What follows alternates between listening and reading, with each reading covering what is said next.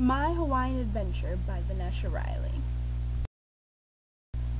Once upon a time, in a magical land called Columbia Falls, there lived a girl named Vanesha.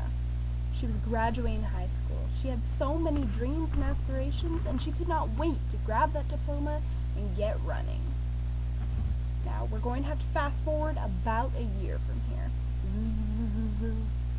Now, that very same girl, that one with all the dreams, is walking around the FPCC campus in Kalispell, Montana, not doing much of anything at all. She was well on her way to an associate's degree, and had landed herself a couple jobs, but there was something missing. And then it happened. Her sister walked up to her and told her about this amazing opportunity she had. She was going to Hawaii, and she was going to be earning college credits to be in paradise for 3 weeks. Well, of course, that Vanesha girl decided to fork over her hard-earned money and sign up. Now, once again, we're going to have to fast forward. She steps off the plane and walks through the airport, and there she sees it. The beautiful Maui. The group is met by a van. Now, this is not your typical Hawaiian vacation in paradise. The group is camping out on a plantation. This plantation does not have running water or electricity. A generator is used to have the lights on when it gets dark, and all the students get to shower on the beach in their bathing suits once a day. They spend their times building rock walls and learning about the culture. They get to go to the most sacred places on the island. This is the Iao Valley, absolutely gorgeous. More of the Iao Valley, absolutely sacred. They get to speak with the most knowledgeable and well-known elders on the island, who get to teach them all about the culture of the Hawaiian people.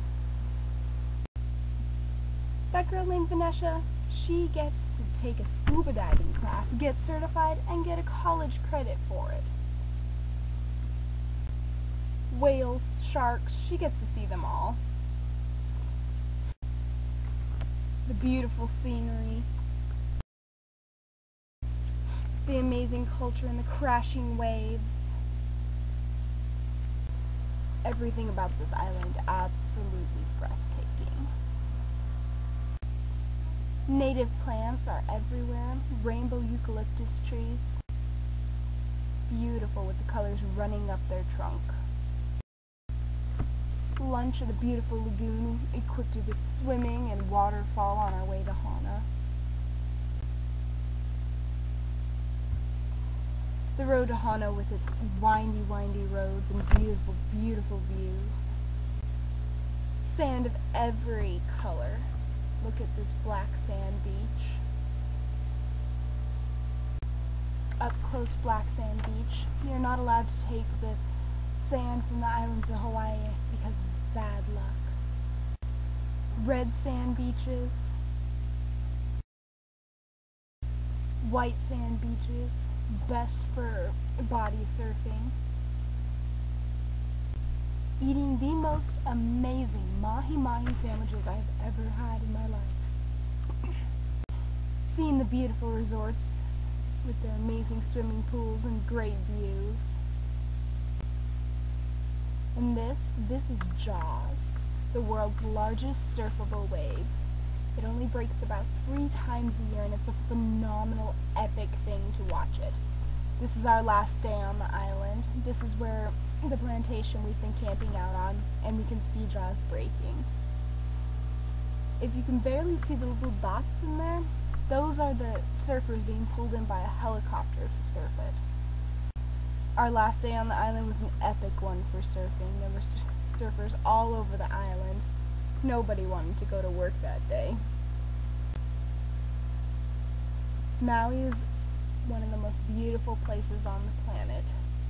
Aside from our beautiful Flathead Valley, it is probably one of the only places I'd love to live one day. The culture is amazing, the people are amazing, and it is one of those things that you just need to get there and see and do and be. girl ended up having a great time with this group of students. Saw things, did things, never thought but always dreamed she would. And Maui will always and forever be a learning experience that was absolutely epic and is the beginning of a long, adventurous life.